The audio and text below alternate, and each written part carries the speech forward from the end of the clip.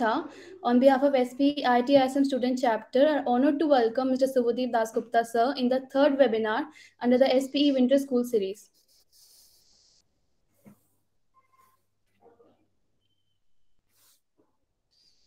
Harshita, please unmute.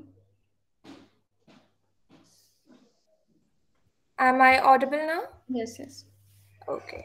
So Mr. Dasgupta is a renowned petrophysicist who has worked on both open hole and cased hole petrophysical evaluations with all kinds of measurements from triple combo to sigma to spectroscopy to dielectric to NMR to sonic. While some of these measurements definitely focus on the petrophysics part more, sonic measurements are a different beast and can connect domains from geophysics to geomechanics.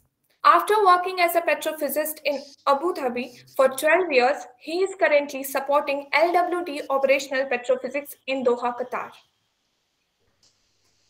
Lastly, I welcome everyone who is participating in this program through the designated web platform. I firmly believe that we would be enlightened much over the subject after hearing his thoughts on today's topic, petrophysics. I welcome you all again on behalf of SPE ITSM Students Chapter for attending this program and making it a grand success. So before starting with today's webinar, I would like to request all the attendees to please keep their mics muted for smooth conduction of this session. Attendees can write down their queries in the chat box. We'll have a separate question and answer session for that at the end. So, sir, finally, we hand over this virtual platform to you now. You may start the lesson in Winter School now. Okay, thank you very much, Vaidehi and Harshita, for the welcome. So, to be very honest, when I was asked initially to talk about petrophysics, my initial thought was that petrophysics is a very big subject. Like, it's a discipline on which I have worked for the past 13 years. So how can I present that to all of you? So I wanted to focus it a little bit. And what I'm going to talk about is basically operational petrophysics, or what is known as operation petrophysics, why we do it, how we do it, and what is it.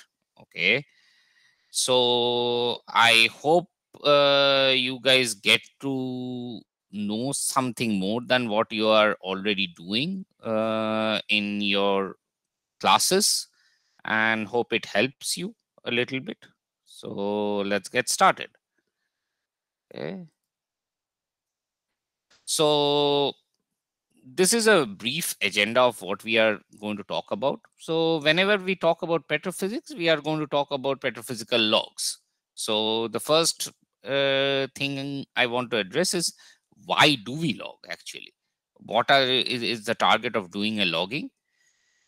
What are our log acquisition choices? If I want to make a decision on that, I have a certain kind of a well, I have certain kind of objectives, how do I decide what kind of log I'm going to acquire?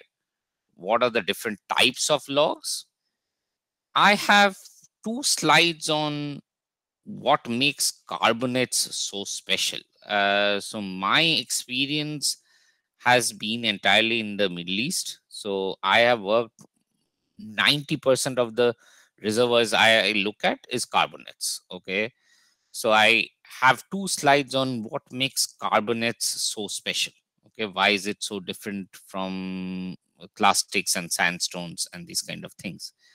Now I have 2 case studies. The first one is a very simple one, and I'll try to show how we try to put things together, different measurements. And the second case study is a little bit more complex, and it actually goes into very heavy details of petrophysics as well as some other things, which talks about unconventionals in the Middle East. I might speed up on this case study depending on how much time we have. Okay. Finally, I'll end up with some discussion points or conclusion as a slide at the end. Okay. So This was the very first log which was carried out in 1928 in Pechelbron, France, and it was a log of SP and resistivity. And the main reason that we had logged at that point of time actually remains same today as well, even though they may have increased. So the basic target is to find hydrocarbons. Okay. Now, nowadays, when we talk about petrophysics, when we talk about logging, we do not focus only on the oil and gas industry. We are also focusing on other industries like geothermal and these kind of reservoirs. As of now, this presentation is more geared towards oil and gas. Okay. So our first target why we log is find hydrocarbons. We want to know how much hydrocarbon there is. What is the type? Is it oil? Is it gas? Is it condensate? What is the volume of that hydrocarbon? Now, an even bigger question is, and which is probably even more important, is that what is going to flow? And just because it is there does not mean it is going to flow. It's there means it's there. Yes, it is there in the reservoir, but will it produce? And that's critical, that how much of it will produce and at what rate. Does it make it economic? And based on all of this, on a reservoir scale, we want to optimize how many wells do we need, how are we going to produce from this reservoir, and these kind of things. Okay. So to put it in a different context, why we log, we have all these kind of reservoirs, we rather formations. We have shale, which is commonly a cap rock. It may not be a cap rock everywhere, because in the unconventionals in the US, the source rock or the shales is where we produce from. Okay. But conventionally, in a conventional reservoir, shale is more possibly a cap rock, which is capping the reservoir. Below it, we might have a different kind of a lithology. We might have sand, we might have shale in between, or we might have limestone. And what is our target for logging? We want to see the formation which I saw in a previous well. Do I see the same formation? If I see the same formation, then I know that this formation is continuous. It's going from one place to another.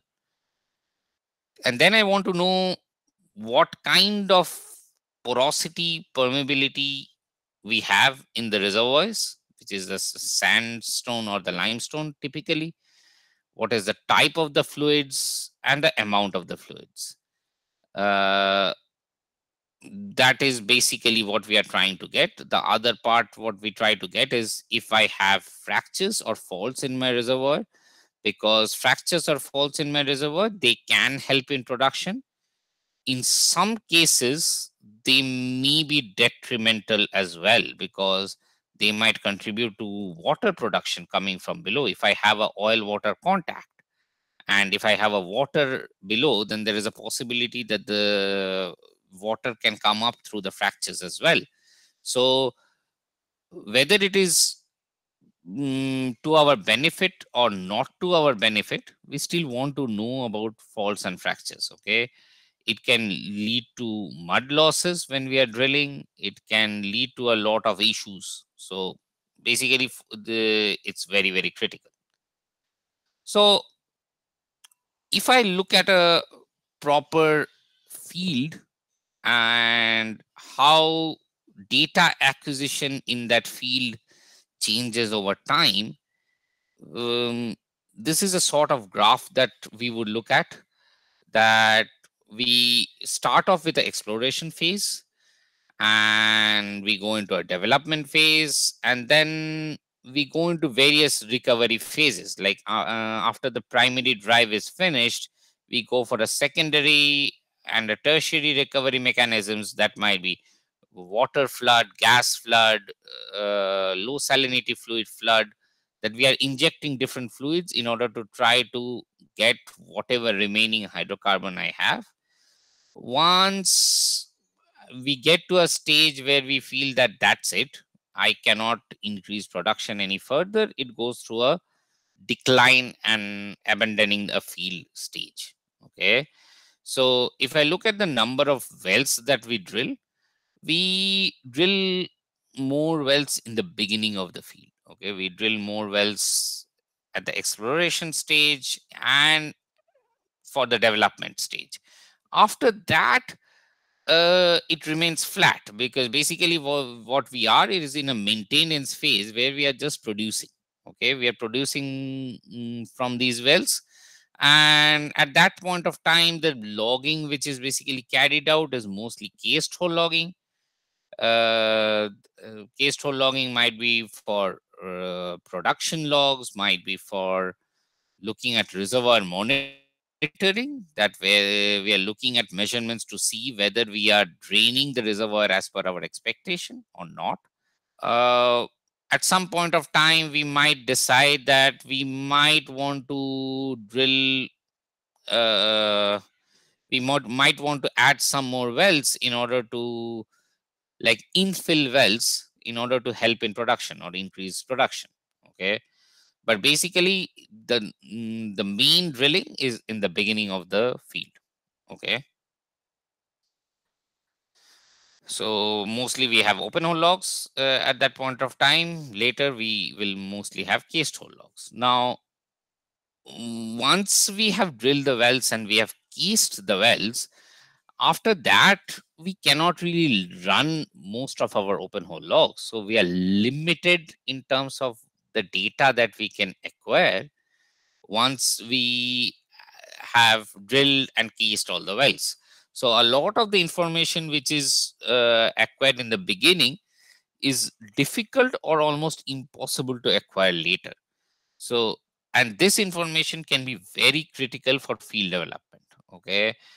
And later when we are doing some EOR methods and these kind of things, by the way, I'm definitely going to be using some terms and uh, mm, some short forms. So if you guys have any doubts or anything like that, please just speak up and ask. Not a issue at all. Okay. So anyway, so EOR stands for enhanced oil recovery. So whenever we go into secondary and tertiary recovery mechanisms, that's we would apply different techniques in order to enhance the production from the reservoir. Okay. So what are our options when we want to do a logging in one well? Okay. When we want to log in a well, our conventional option is the second option which you see on the slide, which is I drill a well and then I run tools on wireline in order to acquire the data. But this is what was common a long time before. Initially, when we started petrophysical logging, what we used to do was wireline logging. And when everybody talks about logging, that's what they refer to in general. Nowadays, most of the wells are deviated wells. They're high angle wells, horizontal wells. So it's difficult to log wireline in these kind of wells. Okay. There are some options, and I do have a slide to talk about that in some time. But basically, our biggest option in high angle wells is to log while drilling, and we have different kinds of tools for that. We have measurement while drilling and logging while drilling. They are commonly known in the industry as MWD logging and LWD logging. Okay. MWD is where we are basically trying to look at uh, the well in terms of the position of the well. We are trying to locate the well in a 3D space. So I want to know at what depth we are, what is the inclination or deviation and azimuth of that well. So that tells me where I am in a 3D space. Am I on my target? Am I going towards the reservoir or am I going not? So, and LWD tools generally are taking the formation measurements, which are like gamma ray, resistivity, density neutron, and these kind of things. Okay. I, to the hosts as well as others, I am assuming you are familiar with basic petrophysics measurement. Am I right or am I wrong? Yes, sir, we have studied like basics of petrophysics. Okay, cool. Thank you very much, Sandeep. Okay. So now when somebody decides whether we need to log LWD or wireline, generally the decisions are made based on different factors. Okay. Uh, whenever we have, uh, whenever the rig cost is high, and when does the rig cost more? When the rig is offshore, deep water, whenever I'm trying to drill very horizontal wells. If I have to log a lot of times, then this is something, a place where the rig cost becomes very high. So this is a place where I might prefer logging LWD tools rather than wireline.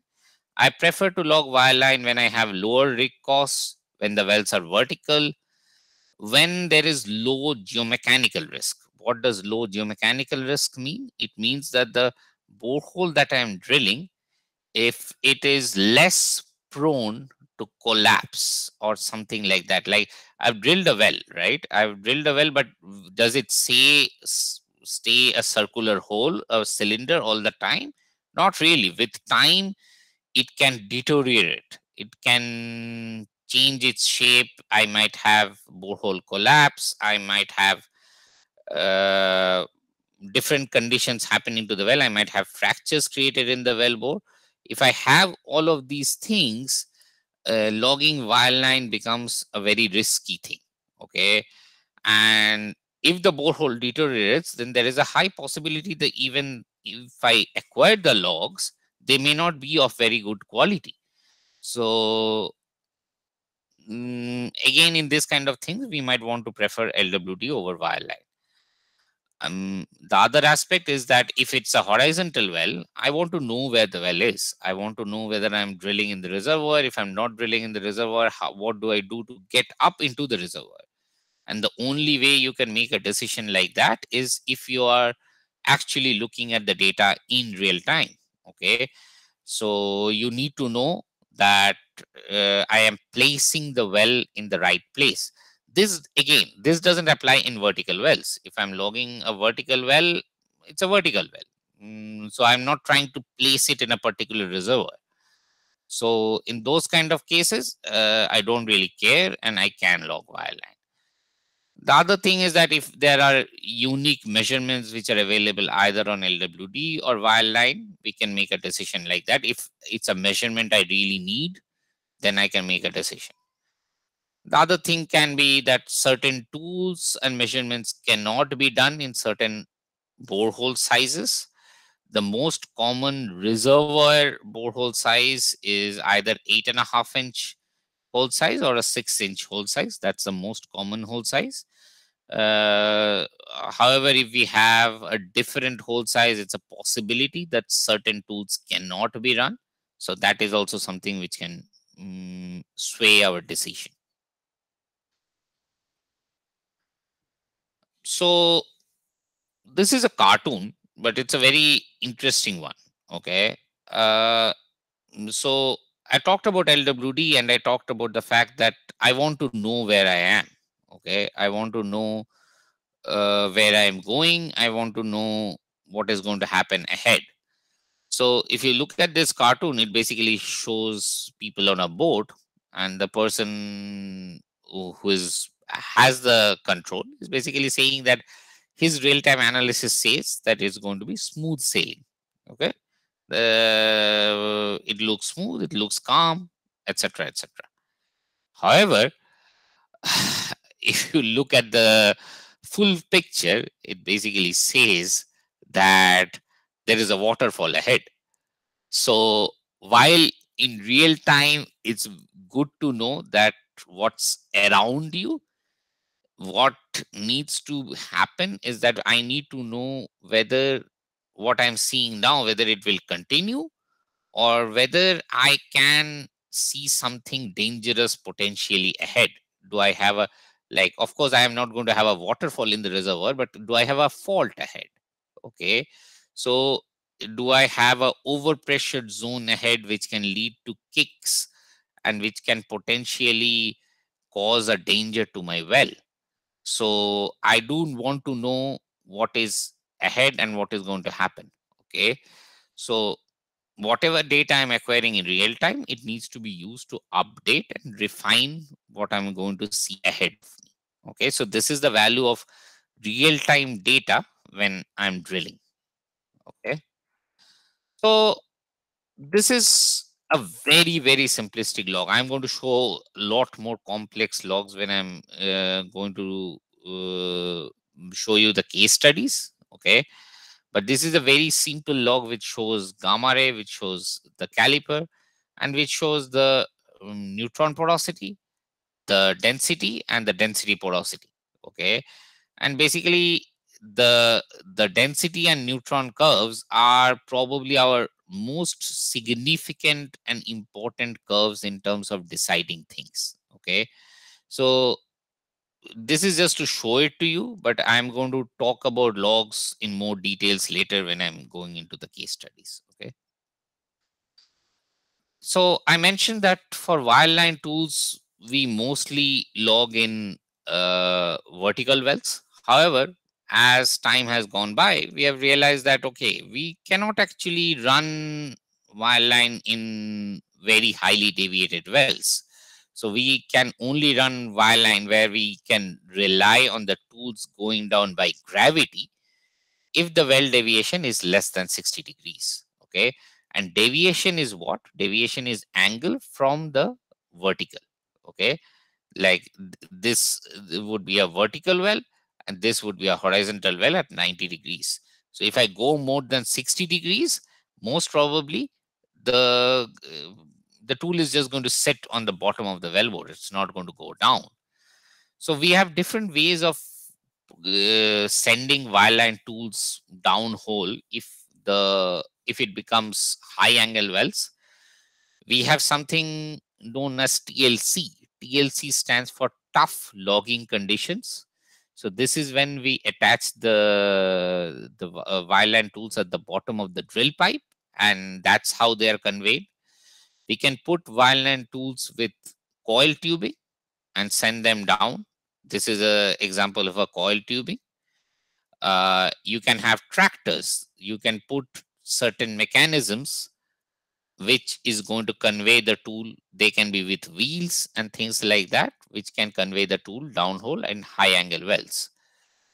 One of a more recent development has been something known as the through bit technology, where, as the name suggests, it's through the bit. Okay, so the bit, instead of being a solid piece of metal, it has a hole in the middle, and you can send your tools down through the bit. Okay. Can I drill long intervals with such a bit with such a big hole? Not really.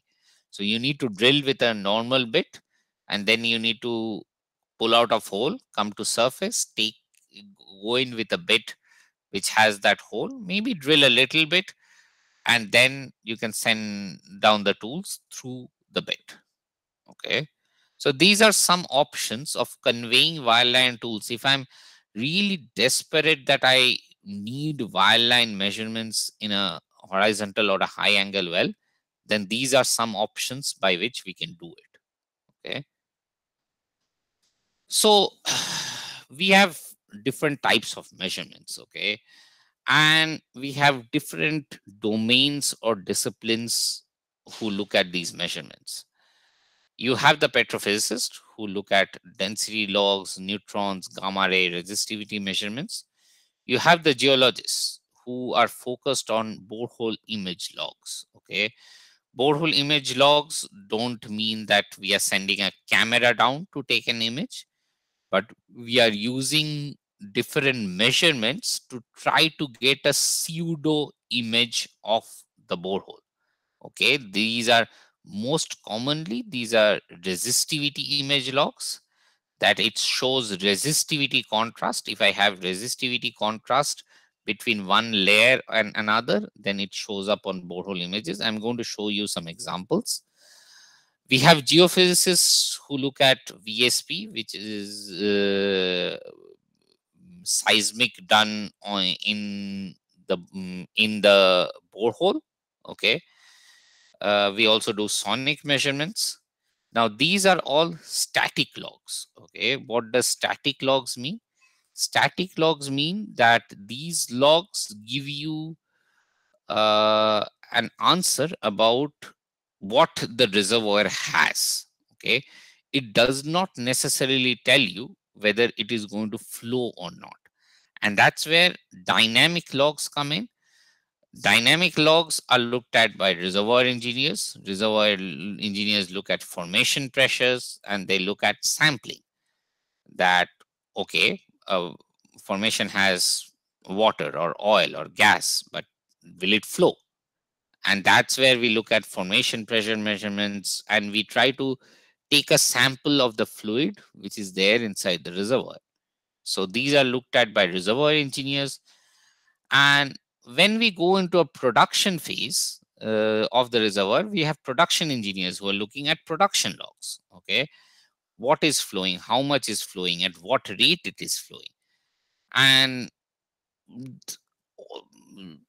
as you can see that petrophysics a, is a small part of this entire thing. Okay, everybody needs to work together in order to come up with a final answer for the reservoir. Okay, so what are basic petrophysical evaluation? What are the answers I'm looking at? I'm trying to know whether I have clay or shale. What is the lithology? Where are the bed boundaries? There are different measurements for this. So I am going to share these slides with you. So you will have these with you for later. Okay. For each of these things, each of these answers that I'm trying to get, I have different measurements. Okay. I have for porosity evaluation, I can use neutron, I can use density, I can use NMR. And for saturation, the most common answer is resistivity. However, I have other measurements like dielectric and pulse neutron measurements, which give sigma and carbon oxygen for these evaluation as well.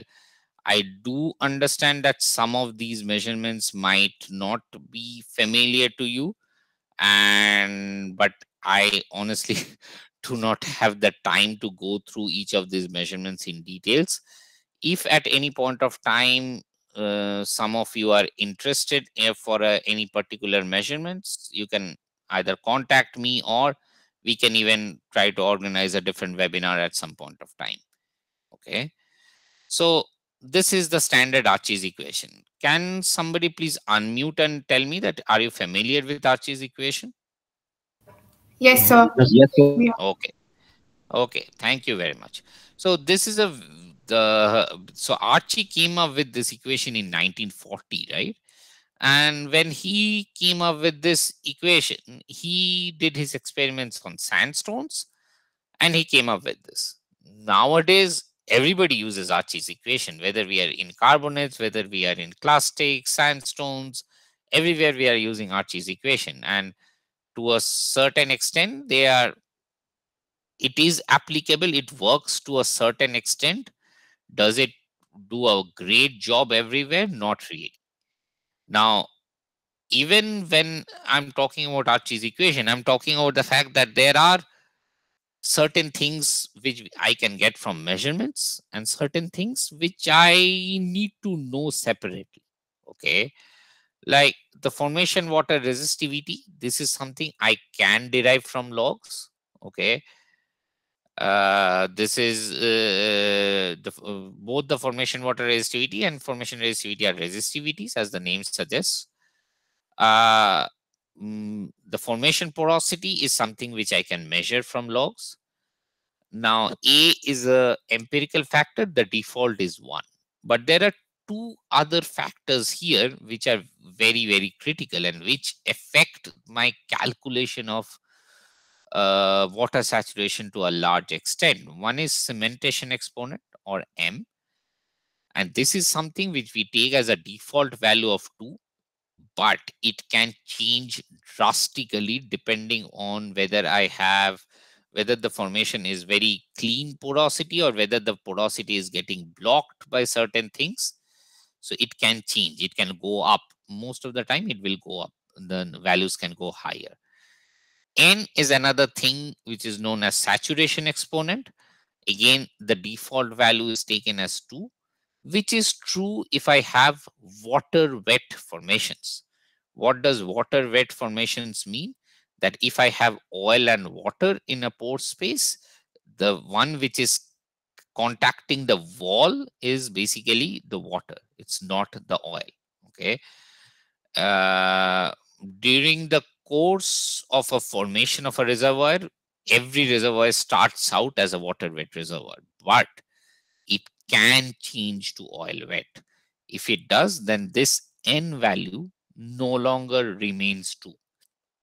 So do I know from before? Do I have a water wet reservoir or an oil wet reservoir? I do not. I'm logging it. That's the entire reason for logging. So how do I know about these things? And formation water resistivity is something which I can get from water samples.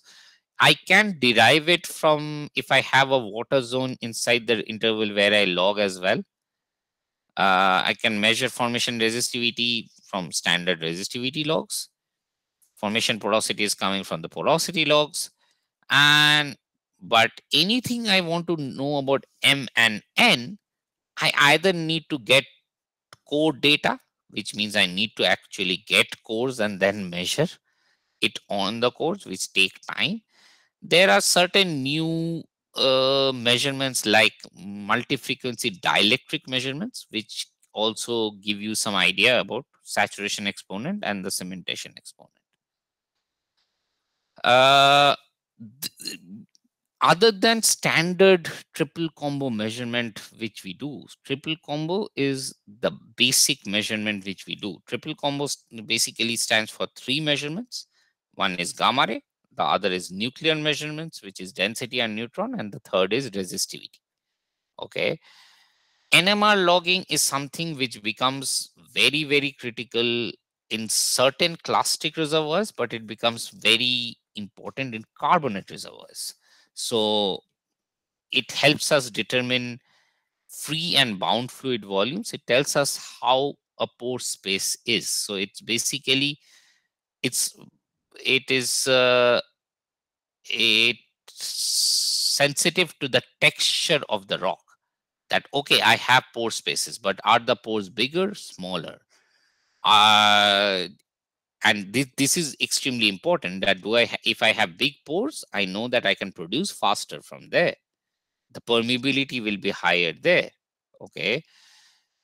NMR helps us in terms of knowing where I have heavy oil or tar. If I have oil, then what is the viscosity of that oil? These are some answers which come out of NMR logging. Now, if I go into logs which are more used for understanding the geology of the formation, I'm looking at borehole image logs. Okay. So borehole image logs are used for structural analysis. How much is the formation dipping? Stratigraphic analysis, understanding whether I have fractures in the formation. And you have different tools. I actually originally did not intend to show like Schlumberger specific tool names, but these are there just as an example. Okay, so in water-based muds, I can run a tool called FMI. In oil-based muds, our normal measurements will not work, right? It's oil-based. So, and I'm looking at resistivity images. When I'm talking about resistivity images, I'm trying to push current into the formation and then it is coming back. So if I have oil in the borehole, then it cannot go through normally. So I need to find other ways of pushing the current through. So you need different kind of tools if I have a oil-based mud. You can have something called as ultrasonic images, where I have a transducer which is sending out ultrasonic waves which are coming back. Okay, that's how I get ultrasonic images. Other logs which are referred to as geological logs are mineralogical logs, that I know what kind of a lithology I have. This is something which is useful information for both a geologist as well as a petrophysicist.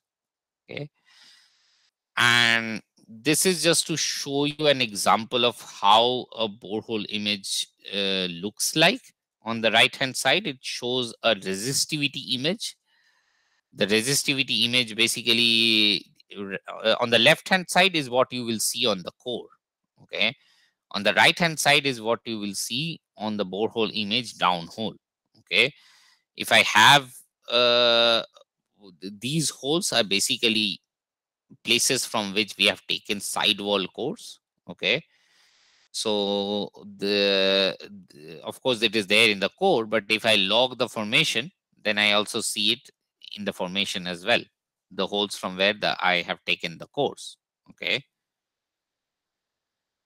uh, again, this is just to show you an example of borehole images. Remember, these are resistivity images.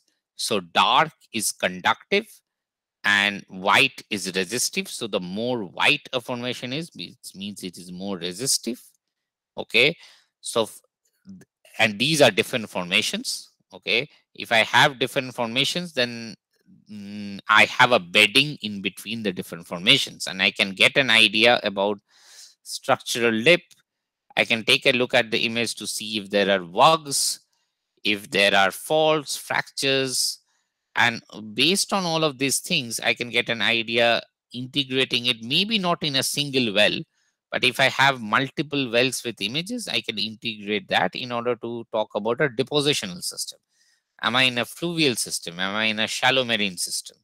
And these kind of things. Okay, so imaging has all these sort of applications which is useful for different people. Okay, so geophysical logs, these are basically borehole seismic logs, and there are different types. Again, I have put them on the slide, but I'm not going to go into details of this. But these different ones are basically done in different kinds of wells. Like this would be done in a vertical well, and a vertical incidence or a walkaway VSP would be done in high angle or horizontal wells. I use sonic logs. Sonic logs have massive amount of application. Okay, they are used for petrophysics, they are used by geophysicists, they are used by geomechanics engineers. So sonic measurements are something which are very, very versatile. And this is just to show you the list of things which can be done with sonic. I started off my career processing sonic logs. So sonic is a subject which is a bit dear to me. But it has all these sort of applications. Okay, it can be used by geophysicists, petrophysicists use it, geomechanics or reservoir engineers use it, and people who are working in drilling also use sonic logs. Okay, so basically it's something which is used by multiple disciplines. One slide before I go into the carbonates part is that something which I do not do on a day-to-day basis, but something which is extremely important on a for a reservoir for any company is that, okay, a petrophysicist can tell you how much oil or gas you have, but can you say for certain whether that oil or gas will flow? And that's where reservoir measurements come in, that you are talking about taking fluid samples. You're trying to see how much pressure there is in the formation. So these are very critical information to understand the dynamic behavior of the reservoir.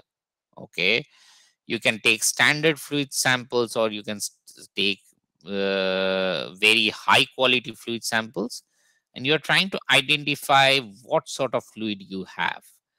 You use optical analyzers to understand whether you have water, gas, or oil, and how much oil there is. What is the composition of that oil? Is it a light oil? Is it a heavy oil? And these kind of information. Okay. Okay. As I promised, 2 slides on carbonates. Okay. And this is a standard log. What do I see on the log? I see gamma ray. I have resistivities and I have density and neutron here. Okay. Looks very simple. The resistivity does not seem very high. The gamma ray is low, which means it does not have a lot of clay. And I have all these different lobes of porous layers. But overall, if you look at the scale, it's a pretty high porosity rock. It's about more than 15 PU, around 20 porosity units. Okay. The question is this this is a single reservoir, but is this so simple? Okay. Generally, the data that I acquire is triple combo, which is the data I have showing right now. But if I look at another measurements, which is NMR, NMR tells me that the top of this reservoir is very different than the bottom of the reservoir. Okay. The bottom of the reservoir has more small pores. The upper part of this reservoir has these big pores. If I have big pores, that means I have more permeability. I have much better production.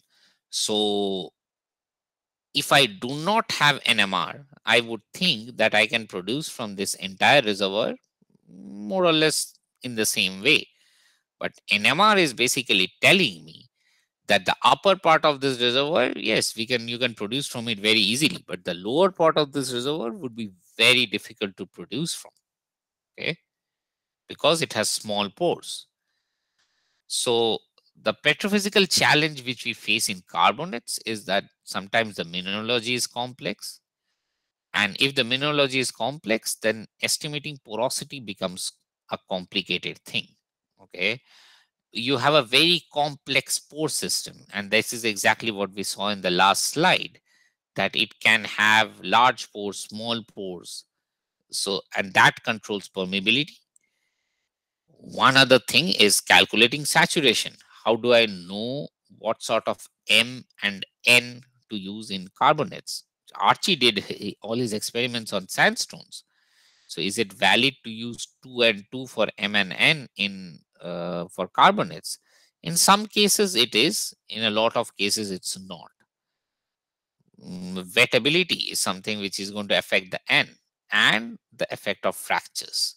So these are all things which make doing petrophysics in carbonates quite complicated. In certain reservoirs, it's more complicated than others. In certain reservoirs, it's very simple. Okay. There are some additional complexities, but this can happen in sandstones as well. You can have heavy oil or tar. You can have variable or low salinity. As soon as you have your salinity goes variable, it makes it very complex to do saturation calculations. Okay. You have something called a low resistivity pay. A low resistivity pay is when the resistivity is low. As a result, you might think that you have water, but in reality, you actually have oil. Okay. So low resistivity pay is something which has confused people, petrophysicists all over, and it makes it a little bit complex. So I'm going to talk about 2 case studies, and as I mentioned, I'm going to go through the second case study very, very quickly. But the first case study is a more simpler one. I've given the SPE paper number below, so you can take a look at the paper. If you do not have access to the paper, then let me know and I can send you the paper. Okay. This is just about putting things together. Okay. And so we drilled this well. This was a vertical well.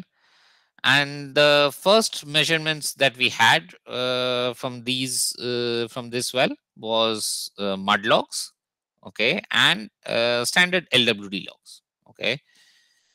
And I'm going to go through the tracks a little bit. So this shows the mud gas, the hydrocarbon percentage. The shading clearly shows where I have hydrocarbon. These are the different hydrocarbon types, okay. C1, C2 going up to C5. We do quantitative fluid compositions up to C5. Anything above that is more qualitative. This is something which is known as wetness and balance. When you compute wetness and balance, and if you plot it in a certain way, it shows you the hydrocarbon type. Okay, the yellow color, the more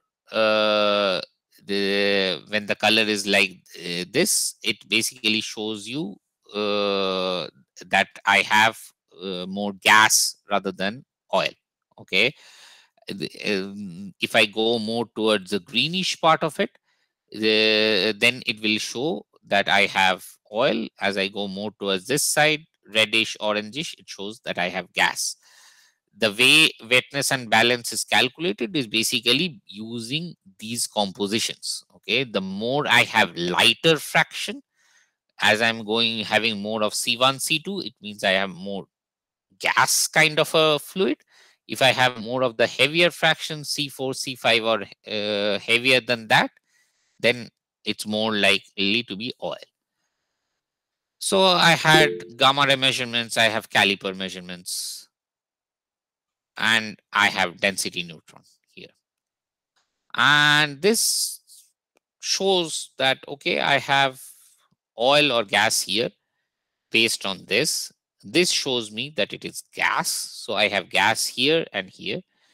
I have reservoirs, upper reservoir, this is the middle reservoir, this is the lower reservoir. The lower reservoir, it does not really show a lot of gas, okay. In terms of density neutron separations, it does not show that I have too much of a separation. So immediately based on this, I have an expectation, okay. Before I acquire any more advanced logs, my expectation is most probably I have gas here, and most probably I do not have gas here, okay. How do I confirm this? I acquire more advanced set of logs, okay, and I have done a petrophysical evaluation. I've done a petrophysical evaluation which tells me it's basically calcite, carbonate, limestone. I might have some clays here, but not much. When I do a saturation calculation, it shows me that I have, as I had expected, I have mostly hydrocarbon in this upper interval. Here the scale, the way the scale is running, as I'm going, here is low water saturation, here is high water saturation. So here I'm showing low water saturation, which means I have hydrocarbon, and here I have high water saturation. I have here the results of when I did the fluid sampling. What am I getting? I'm getting the GOR. I'm getting very high GOR here, and I have very low GOR, and I'm actually getting water in the reservoir here. So whatever I saw from my immediate mud logs and immediate basic logs, when I do my evaluation, it basically says the same thing. And when I take samples, the samples came out to be gas here, water here. Okay. You can do certain other things when we are looking at advanced measurements, that we can look at the borehole images. We can see what kind of porosity you have. Ultimately, when this well was, we did the well testing in this well, it validated everything that we had said from the logs. Ultimately, when we go through this process of evaluating a well, I'm starting from the logs, but finally we go towards a well test, which is telling me what is away from the wells, because whatever is at the borehole wall does not always mean that it's going to be same for the entire reservoir. Okay, so it's basically validated our A in this particular case. That may not always be the case, but in this particular case, it was a very simple story. Okay, you had mud gas. The mud gas showed high mud gas in certain zones, low mud gas in certain zones. The high mud gas zones, it produced gas. Low mud gas zones produce water. Simple, right? So this is the reason I showed this particular case study is to tell you that sometimes things can be very, very simple. Okay, from very basic measurements, I can do an interpretation and that will be valid. And that concludes my first case study. Okay. My second case study is more complicated. Okay. Uh, the Are you guys familiar with unconventional reservoirs? Can somebody unmute, please?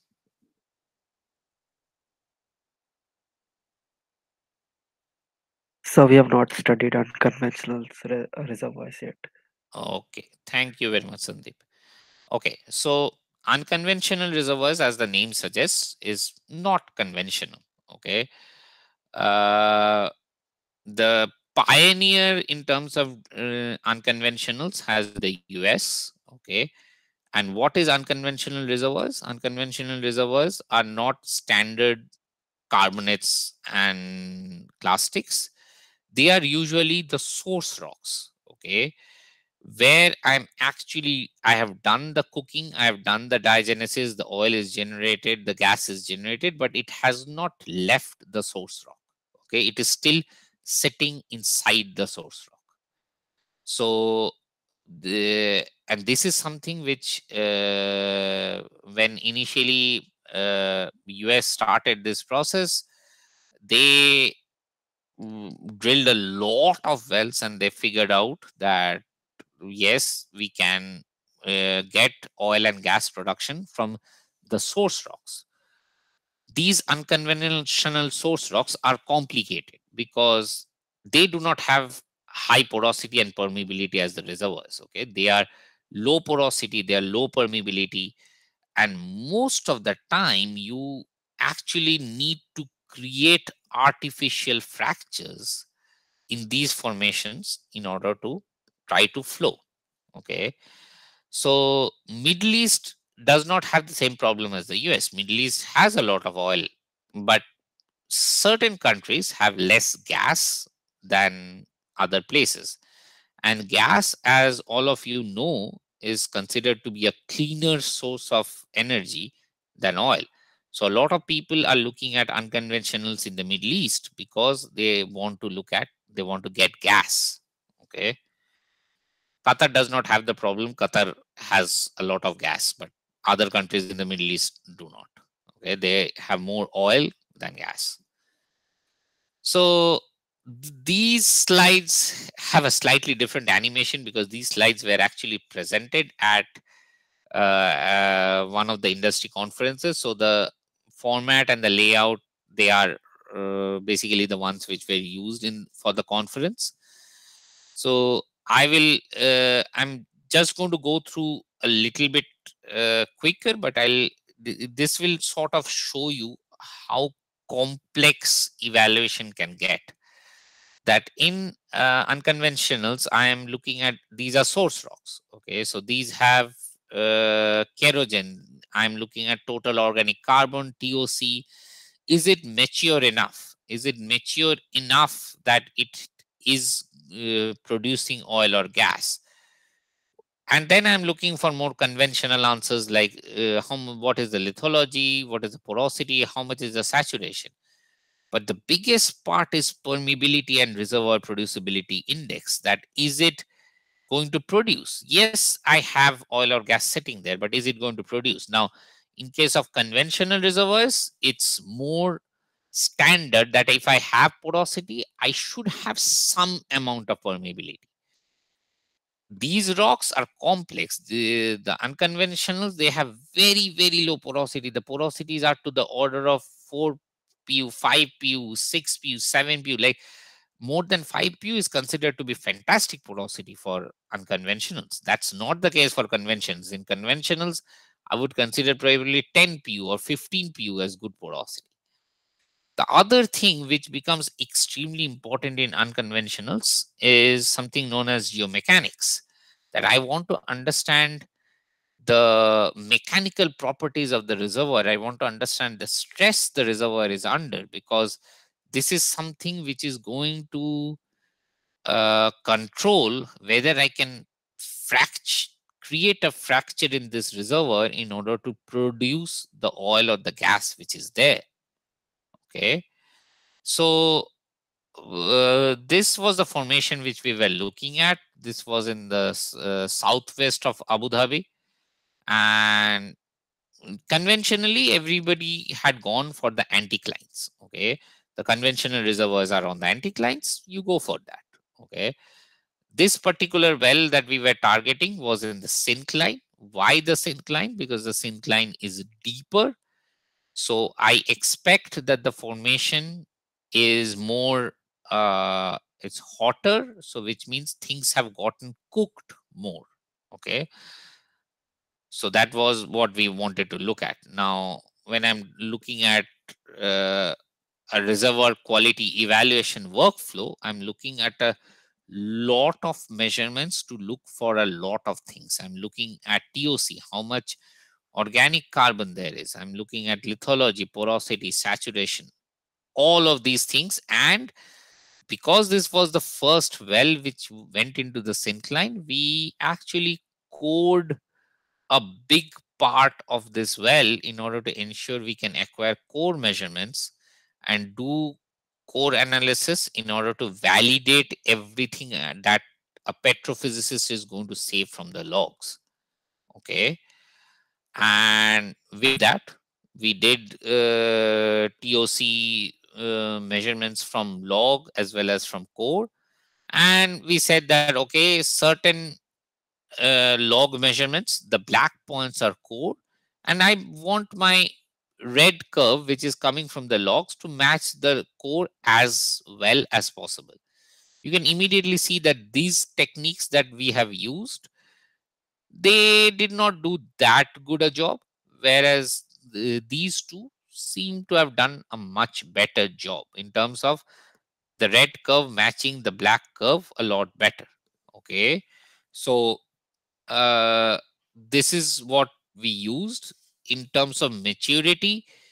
When we did the core analysis, it basically showed we are in the early maturity stage, okay, of the oil window.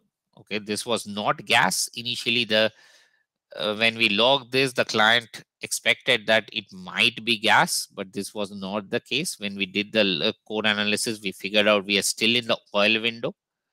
Okay. Now this was the reservoir.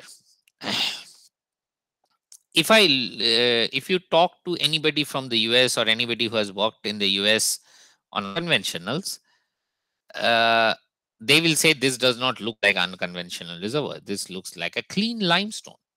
Okay, and it is a clean limestone. And this is something which is very, very typical of unconventionals of the Middle East, that these do not have a lot of shale. Okay, they are more like organic mudstones where I have kerogen. This brown stuff is kerogen. This is where the oil was formed and it was getting cooked and it was getting matured. Okay. And we did basically the purpose of showing you this slide is to show you the lithology. But the other thing to show you is that every log interpretation that I did in this particular A had to be validated with core data as well. Okay, so you have all these points, these are basically core data. Okay, so which validates our log interpretation. So when we are doing trying to understand a reservoir for the first time, we look at acquiring code data in order to validate our log interpretation. Okay, once we are sure that our interpretation techniques are working well, after that we might stop acquiring code data. Okay, uh, the saturation, it showed that we have quite a lot of oil. Okay, but I'll point your eyes to one thing. Okay, this is this track. Okay, this porosity is on a scale of 0 to 10. Okay, 10 porosity units. This is in terms of percentage. This is not in this is in terms of decimals, but if I talk about percentage, how much porosity I have, this is 0% porosity, this is 10% porosity. So yes, I have oil, but the porosity is very, very low. The porosity is coming out to be around 2 porosity units most of the cases. In some places it goes higher. Okay, so this is the problem of unconventionals, that the even though I have oil, but the oil is in very, very small pores and it is in very, very low porosity. Okay, so probably one zone where I have more porosity is probably this zone, and this is something which might be something which we might target. Okay, this is a reasonably recent work on unconventionals, that how to get an idea about how much a reservoir is going to produce. It is called RPI. This is a publication from 2015 which shows that how to get an idea about where I have higher producibility. And when I look at this reservoir producibility index, basically I get certain places where I have higher production potential. And if I multiply it by the permeability, then I narrow it down even further. Okay. So the reservoir producibility index in this particular case is actually higher in this place where I do not have a lot of kerosene. It's as if the oil was cooked here, it was produced here, and then it got expelled into the this pore space above. So in this particular well, that is what we were targeting. We were targeting zones which had lesser kerosene. Okay.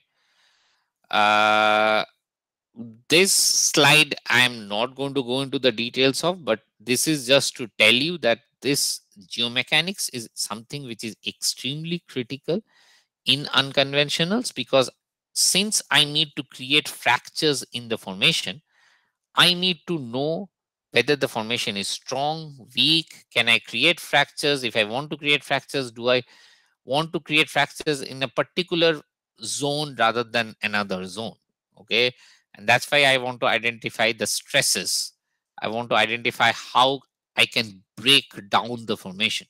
Okay, for that we use all this log data, we use drilling records, we whatever code data we have acquired, we use those lab measurements, and we need borehole image and caliper data as well. Okay, these were the conclusions of that particular formation, that it was extremely heterogeneous. It contained organic rich and calcite rich rocks, and the free hydrocarbon which will flow was associated, or it was near to the kerogen rich zones, but not the exact kerogen rich zone. It was near to it. Okay, the rock was extremely compact and it was extremely difficult to create fracture in this particular rock. So as of now, not everything is a success story. Some of them are learning lessons. In this particular well, what we learned was that this rock is very, very compact and it was very, very difficult to create fractures in this formation. So eventually, this project was kept on hold for that point of time, and it is only in 2021, after the COVID, that they decided to go back in this area and try to look at it slightly further. Okay.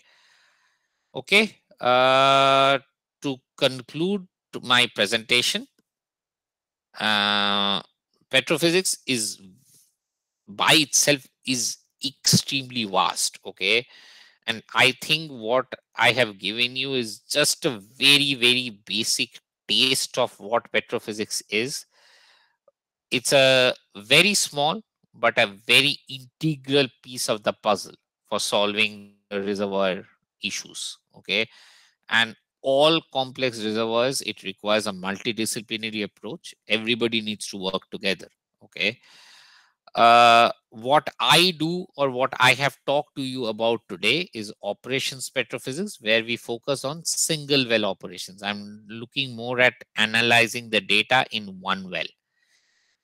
There is another branch of petrophysics, which is reservoir petrophysics, which work on more multi-well reservoir studies. When we have data from a lot of wells, we put them all together and try to analyze that in order to come up with more strategies for the reservoir. Operations petrophysics is the first step. Reservoir petrophysics is the final step. Okay. Now, all different reservoirs, whether clastics, carbonates, or unconventionals, they have their unique set of challenges. I would not underestimate any over another. Just the complexities are different. Clastics are simpler in terms of texture, but clastics have the issue that they have different amounts of shales, okay, different amounts of clay minerals. Carbonates do not have that issue. Carbonates have an issue of texture. The textures are very variable. Unconventionals combine all the complexities together. That's why they're unconventionals. Okay, so basically that's it from my side. Okay, I basically have taken up 1 hour 10 minutes, well, considering 5 minutes because we started 5 minutes later. And I would really like if you have some questions. If you are too shy to ask questions, you can always drop me an email on LinkedIn. Well, you can drop me a message on LinkedIn. Will definitely get back to you. So let me know what questions you have.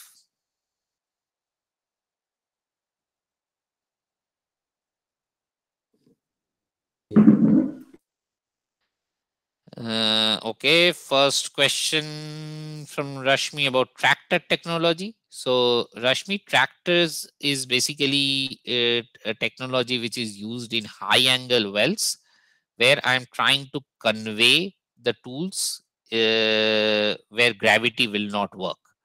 So I either have rollers or wheels which function with a hydraulic mechanism in order to push and pull the tools downhole and uphole.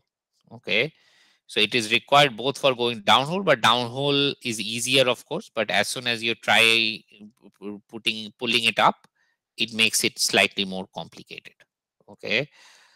I think the next question was about low resistivity pay. Okay. There are different reasons for having low resistivity. Okay. One of the reasons which is common in clastics is that I have clay minerals uh, which are either present in form of lamination, or it might be scattered as well, but presence of clay decreases resistivity. So in clastics, a lot of time low resistivities are caused because of presence of shale or clay, and you want to ensure that you are taking that into account. In carbonates, it is different because you do not have the shale problem anymore. In carbonates, it might be caused by the fact that you have different pore spaces which have different fluids. Okay, like the if the small pores have only water and the big pores have oil, there is a possibility that when I'm sending a resistivity current, the resistivity is getting short circuited through uh, through the small pores, and it is reading a very, very low resistivity, whereas the oil is sitting in the larger pores, and as soon as I go and try to produce from it, it is going to produce oil. So what is the way around it? As the name suggests, it's a low resistivity pay. So which means I cannot use resistivity for evaluating these reservoirs. I need to use something else. It can be dielectric, it can be sigma, carbon, oxygen, and other measurements in order to get an answer in these places. Okay.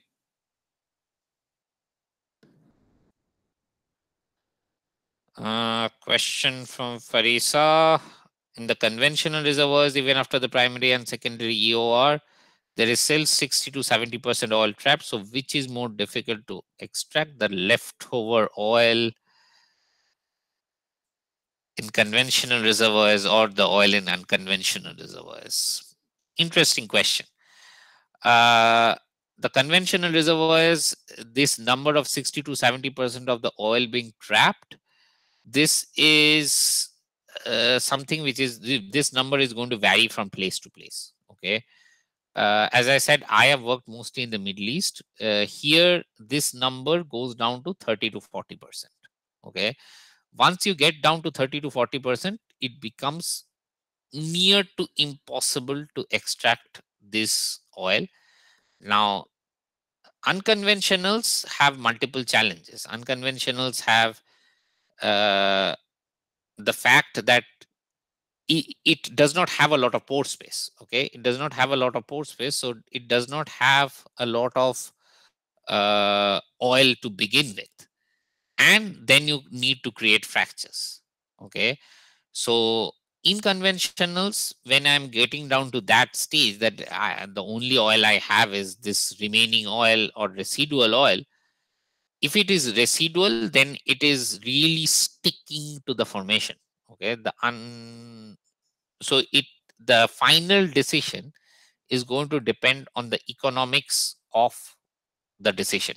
Okay, is it more expensive for me to to create fractures in the conventionals to get it out, or to create fractures in the unconventionals? Unconventionals are more difficult to frack, but they might have certain free oil or gas which I want to flow.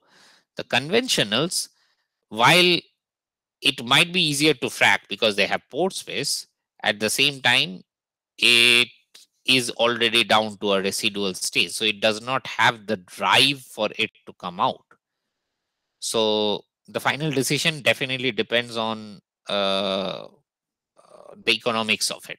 That technically speaking, both are very complex and both are difficult. Unconventionals might have slightly more oil, even though they have lesser pore spaces, but it might be more freer to flow if I frack it. What is the maximum depth that we drill using the through bit? This is the thing, that the through bit, it has a hole in the middle, right? The bit is a special bit. It has a hole in the middle. You cannot really drill a lot. You can drill maybe 200 feet, 300 feet with this. So you need to drill with a normal bit. Then you need to come out of hole, put in the special through bit, go down, and then you send the tools down through the drill pipe out of the bit and then log. So there is no limit as to the maximum depth in terms of depth, how far we can log. In terms of how much we can drill only maybe 300, 400, maybe you can go up to 500 feet, depending on the formation, but you cannot drill a lot with this special bit. This bit is for logging, and it is for reaming and these kind of operations, that if I get stuck, at least I can rotate.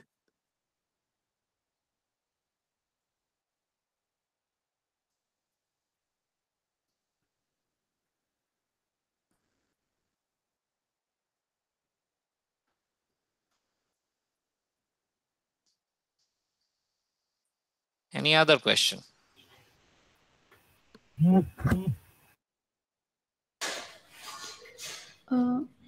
I don't see any more questions in the chat box, so I think we're done with the questions from the attendees. So, thank you so much, sir, for a wonderful lecture. I'm sure everyone has gained knowledge from this. We have attended a lot of webinars but never encountered the concepts related to petrophysics. So, for the first time ever, we got to know how physics can be involved in the petroleum sector. This will be a great help for us towards the journey of becoming a petroleum engineer. Now, as the Right. questions from the attendees are done, we have some questions from our side to you. Sure. So I would like to ask my first question that what is the most important skills that a petrophysicist should have? Petrophysicist should have. Look, there are very few places where petrophysics is taught as a degree. There are some places where petrophysics is taught as a degree, but in most cases, what you have is one coursework, right? You have one semester in which you have one subject. It is talked in different ways in different places. In some places it's called borehole geophysics, in some places it's called petrophysics, etc., etc. So nobody is born a skillful petrophysicist. So everybody knows a little bit about petrophysics, and the only way of learning petrophysics is by doing it. And most either service company or E&P companies, when they're looking for recruitments, what they're looking is for people who are willing to learn, that you know the basics, but you're willing to learn new things. That's what people are looking for. As long as that is satisfied, you can become a good petrophysicist. You need to have your basics strong. When I talk about basics, I talk about basic idea about how the measurements work. Okay. How does the resistivity work? How does the density work? How does a neutron work? In a lot of cases, people don't even know that. People know, like, I come from a geology background. I'm a geologist in terms of studies. I knew more geology, and then I came into petrophysics. So the basic key is to have a basic idea about general basic idea, but the biggest part is hard work and willingness to learn, because you are going to learn a lot of things which are not taught in universities, but which are extremely critical to work. Thank you so much, sir. That was such an informative answer.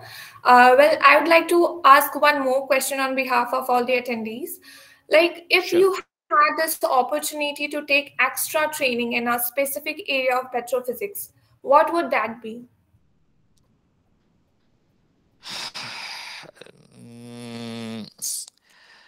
That is difficult to answer, because honestly petrophysics is too vast a topic for me to tell you that this is something you should take a extra uh, training in, because all the measurements are important in their own ways. Okay, so I cannot tell you a particular measurement. So the one thing which people might appreciate is that you do not only understand log measurements, but you understand interpretation of the logs. Okay, so if at any point of time you guys have a chance to attend some trainings or some courses on log interpretation, then that is something people would appreciate, that you understand how to interpret the logs. Yes, I have logs, but how do I interpret that to get meaningful answers? So that can be a software course, that you understand certain softwares. Now, uh, unfortunately, different service providers have different softwares. Different E&P companies use different softwares.